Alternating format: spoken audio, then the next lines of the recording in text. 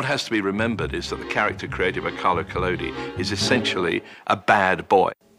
He was brash, he was cocky, he was kind of unlikable. He was a troublemaker. Walt didn't like that as he was shaping up, so he changed him.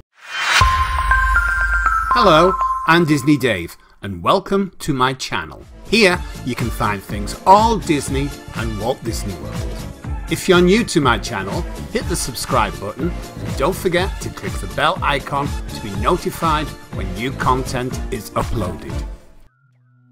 Walt Disney's 1940 animated classic Pinocchio may be celebrating its 80th anniversary this year, but its history goes back even further than the Disney movie.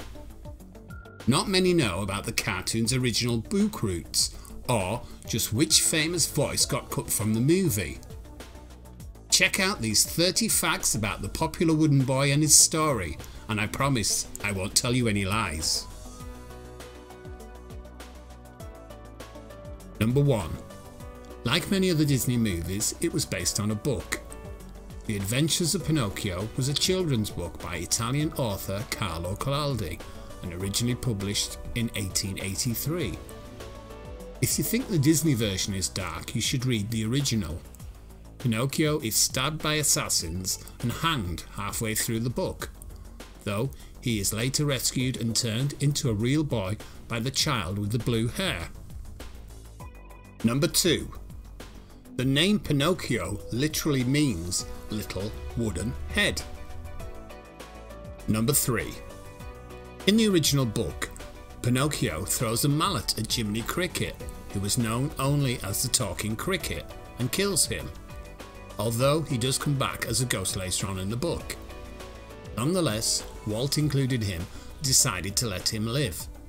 He came up with the name Jiminy and the idea to make him wear clothes and walk and talk like a person. Number 4.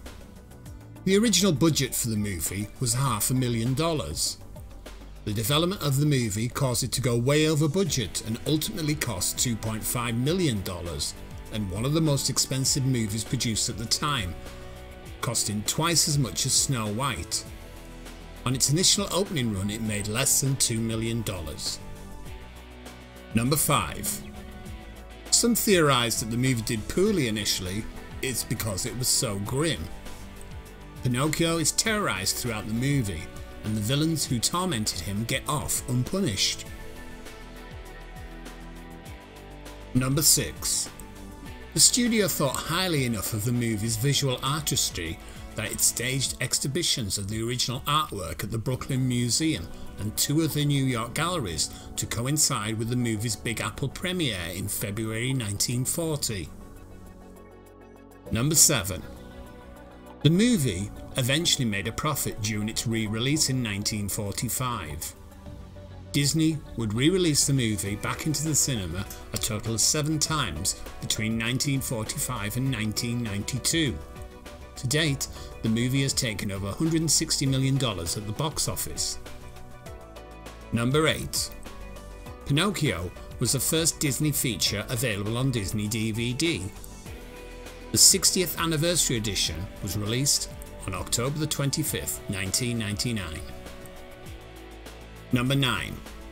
Pinocchio won 2 Academy Awards and holds the distinct honour of being the first Disney movie to win an Oscar for both musical categories, Best Score and Best Song for When You Wish Upon a Star. The next time this would happen for Disney was in 1964, with Mary Poppins winning both categories. When You Wish Upon a Star has also been used at the start of most Disney movies since 1985. Number 10. Pinocchio's nose growing. This is the first thing that people think about when they hear Pinocchio, but did you know this only happens once in the entire movie? Number 11. The movie was originally going to take place around Christmas time, which meant that it would also be snowing. Walt Disney decided against the setting because he did not want a holiday movie and preferred the movie to be enjoyed all year round. Number 12. Animators were unsure how to draw Pinocchio. Animators struggled for 18 months on how to draw Pinocchio due to them not knowing if to draw him with wooden movements or human movements. It wasn't until animation director Milt Kahn, one of Disney's 9 old men, decided to blend both ideas, giving Pinocchio more human-like motions but also adding puppet-like joints to the mix. Number 13. Figaro the cat was Walt Disney's favourite character. Though Figaro is a relatively minor character in the movie, Walt loved the cat so much he found him another role on completion of Pinocchio as Minnie Mouse's pet. Minnie already had a pet cocker spaniel, but the spaniel was ousted in favour of Figaro.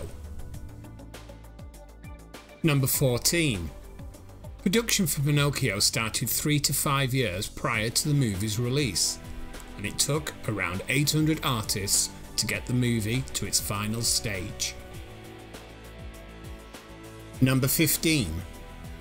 The August 1993 issue of Playboy noted 43 instances of violence and other unfavourable behaviour in the movie, including 23 instances of battery, 9 acts of property damage, 3 slang uses of the word jackass, 3 acts of violence involving animals, 2 shots of male nudity, and 1 instance of implying death.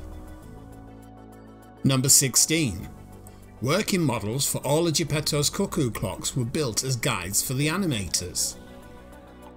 It is said that they did it partly because Walt would look at some of the designs and say, "Oh, that would never work," but they would build the models to prove him that it would. Number 17. Things originally got dark in the whale scene. It is said Geppetto and his cat Figaro got so hungry in this scene they considered eating their pet fish Cleo. Eating Cleo! Imagine eating Cleo! Yes. No.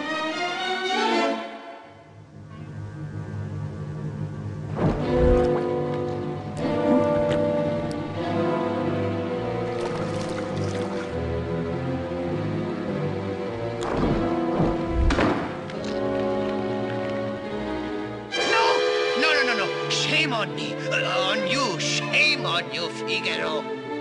Cleo, my angel. Forgive me. Him. That is, I mean, forgive us both. Number 18. According to the 1938 New York Times article, Walt Disney tossed 2,300 feet of footage representing 5 months of work because it missed a feeling he had in mind. Number 19. It took 12 Disney artists 18 months to come up with a look for Pinocchio that Walt Disney approved of. Number 20. Cliff Edwards auditioned for the voice of Pinocchio, but the 43-year-old had too much grown-up in his voice, so he was cast as Jiminy Cricket. Mel Blanc was originally cast for the voices of both Geppetto's pets, Cleo the goldfish and Figaro the cat. But his lines were cut when it was decided both characters would be mute. He does, however, voice a single hiccup sound in the movie. Number 21. Dickie Jones, a 12-year-old who had appeared in Frank Capra's Mr. Smith Goes to Washington movie, landed the role of Pinocchio. He also voiced Alexander, one of the boys of Pleasure Island. Number 22. The voice of the fairy was provided by Evelyn Venable, an actress best known for her roles in Death Takes a Holiday and The Little Colonel, alongside Shirley Temple. She was also the model for the initial Columbia Pictures logo of a woman holding a torch. Number 23. Voicing the roars of Monstro the whale was Thurl Ravencroft, later best known as the voice of Kellogg's Frosted Flakes mascot, Tony the Tiger. Number 24.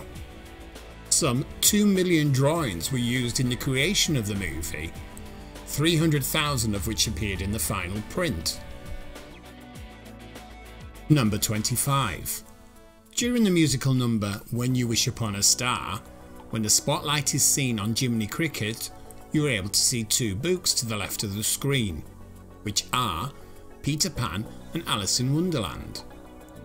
Walt Disney had started developing these two stories for the big screen at the time of the movie's release. Number 26. When Foulfellow attempts to coax Pinocchio to go to Pleasure Island, he gives him a card with the ace of spades on it, calling it his ticket. In popular myth and folklore, the ace of spades is referred to as the death card.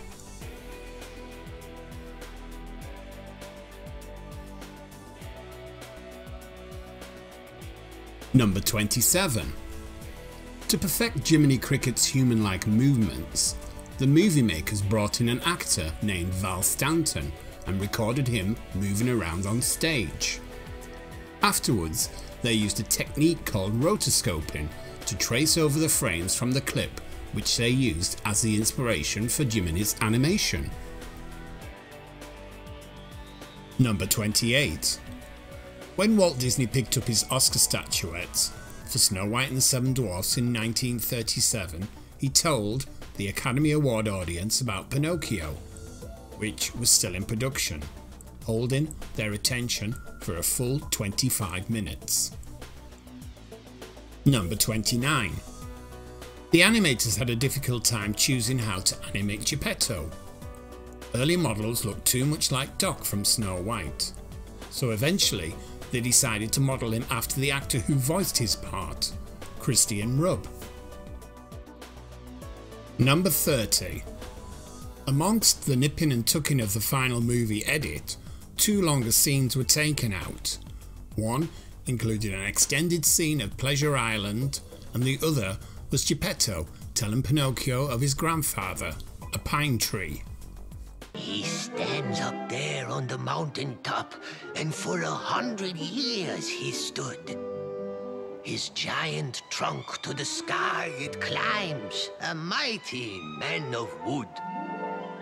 The little birds, they visit him, bring birds from far, also near.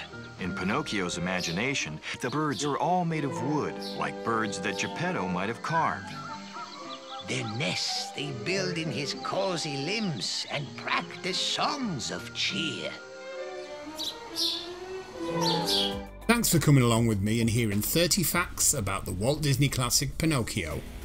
Don't forget, if you want more Disney movie content as well as Disney park features, please check out my channel.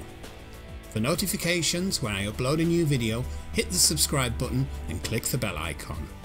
Until next time, this is me, Disney Dave, saying goodbye.